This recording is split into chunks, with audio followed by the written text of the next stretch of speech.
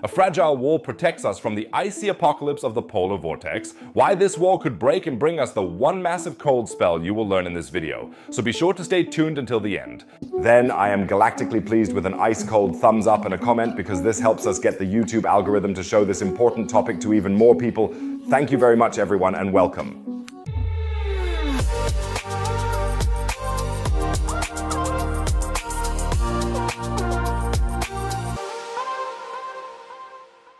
A gigantic wall that protects us from the icy hordes behind it. Yes, we definitely live in the world of Game of Thrones. So's Eos.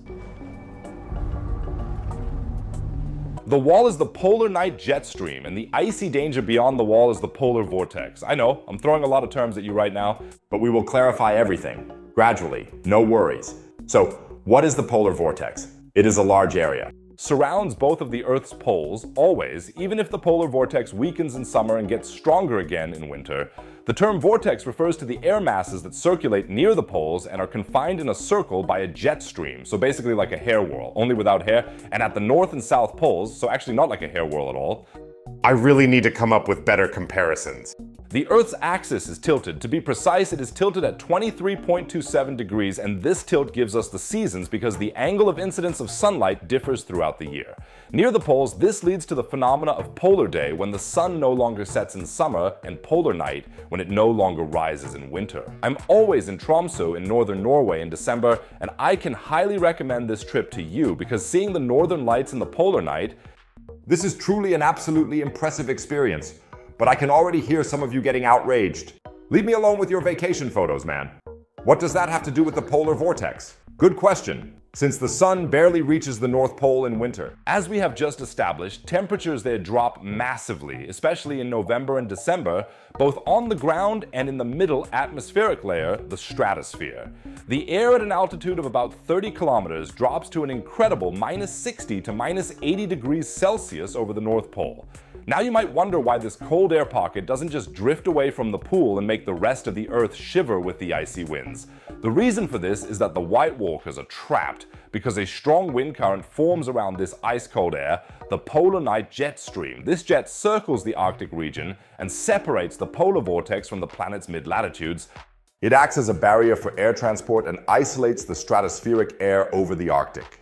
In other words, the polar night jet is the wall that protects us from the icy dangers from the north.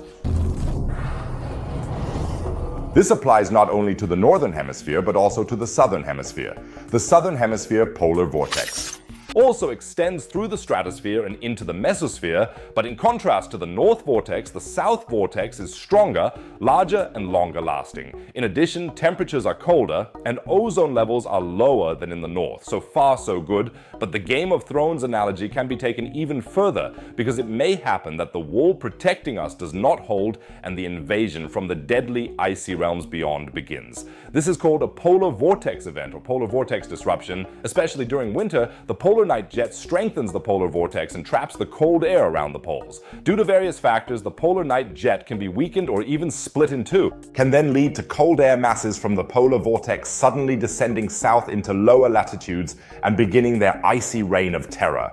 Okay, that may be slightly exaggerated. Here we see an impressive example of how, in December 2022, the polar cold migrated far south due to a polar vortex disruption and then even reached Florida around Christmas. This clearly shows the power of the polar vortex. It can even put a freeze on Florida, which otherwise seems to be in the Caribbean, with its icy temperatures. And that means, of course, that we in Europe are just as much in the catchment area of these frosty powers as soon as the polar night jet gives way. This raises the question of what causes this jet stream to weaken. It cannot be due to the main factor that causes it, the Coriolis force. That air currents move from the equator towards the pole, and due to the Earth's rotation, these currents are deflected towards the east. This deflection of the airflow due to the rotation of the Earth is described by the Coriolis force. And this effect underlies all jet streams, and as long as the Earth's rotation does not stop, which we hope will not happen, the jet streams will never stop either. There are additional factors that influence the jet streams. In the case of the polar night jet, it is primarily the massive temperature difference. Within the boundaries of the low pressure system, where the polar vortex is at work, it gets incredibly cold in winter. Warm air flows from the equator towards the outside of the vortex and bounces off the outer boundary, and this clash of cold and warm temperatures between the air inside and outside the polar night jet, which in turn strengthens it. Under normal circumstances, this wall holds and is pulled by the extreme forces that act upon it. But various factors cause it to change course, or in extreme cases, even break apart. This can happen, for example, if the pressure difference decreases because the temperatures from the south are colder, or the temperatures inside the vortex are warmer than usual. Global weather phenomena such as La Niña also have an impact on ocean temperatures and thus on the jet streams. Even solar activity is a factor that affects the polar night jet. And when it is disturbed, it begins to seek detours and to curve, allowing the previously trapped air of the vortex to travel further south. In extreme cases, the polar night jet can even collapse completely for a certain period of time. This is usually visible through a rapid temperature increase in the atmosphere over the polar region of up to 50 degrees in a few days. Some of you are wondering about the temperature increase. I wanted to see White Walkers. The warmer temperatures arise because the polar vortex is no longer confined to a small area, but is spreading out. This makes it warmer at the pole, but where the icy air of the polar vortex flows, it naturally gets colder. This is also known as sudden stratospheric warming, SSW for short. Cold air flows south, meets layers of warmer air, the whole system of polar jets collapses. And suddenly, places like Germany, which are usually safe on the warm side of the polar night jet, are besieged by the white wanderers, the polar vortex. Take a look at this incredible shot taken by astronaut Scott Kelly from the ISS in 2016. We can see perfectly where the polar vortex begins and how powerful this icy area of air is.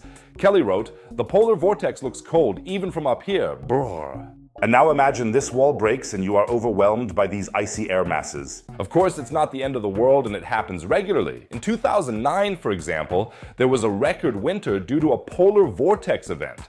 The average temperatures from winter 2009 to 2010 were 1.5 degrees below the average. For a long time, large parts of Germany were covered by snow, which lasted in Berlin from December 30th to February 26th, i.e. 59 days without interruption. And it will happen again. There are indications that polar vortex disruptions will become more frequent because rising temperatures in the Arctic could cause the temperature difference between the polar and mid-latitudes to decrease. However, this so-called temperature gradient plays a crucial role in maintaining the polar vortex. Ironically, warmer temperatures could lead to more unstable conditions of the polar vortex, thus giving us more record winters. When exactly the next polar vortex event will occur cannot be said yet. But one thing is certain. Winter is coming. I will keep you updated, but that can only happen if the White Walkers don't catch me. And you subscribe to my channel. And as I know from the YouTube statistics, over 70% of the viewers have not subscribed to the channel. It's completely free, helps me a lot, and you don't miss any videos. So guys, everyone press the subscribe button diligently. That would be galactic. By the way, not only cold threatens us, but maybe also a super hot, gigantic explosion. Because volcanologists are looking very worriedly at the Phlegraean fields, a supervolcano under southern Italy that can easily compete with Yellowstone. If an explosion were to really happen here, it would have massive effects on the entire continent and beyond. Why the experts are concerned, and when we have to expect an eruption, you can find out in the video shown, and if you want to support my work and the channel, then always feel free to watch the older videos. There are still many exciting topics lurking there. Otherwise, I'd say see you in the next video. Take care, friends.